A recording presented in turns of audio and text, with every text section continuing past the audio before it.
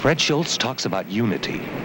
I think this country was built on the idea of people having the right to petition their government peacefully.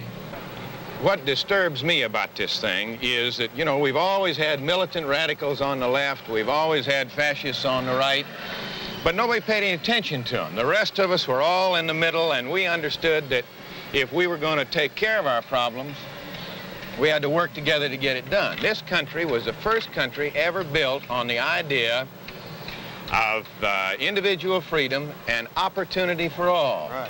And we haven't made it yet, but we keep making strides all the time. Now, if we're going to keep making strides, we got to work together to do it. Elect Fred Schultz to the United States Senate.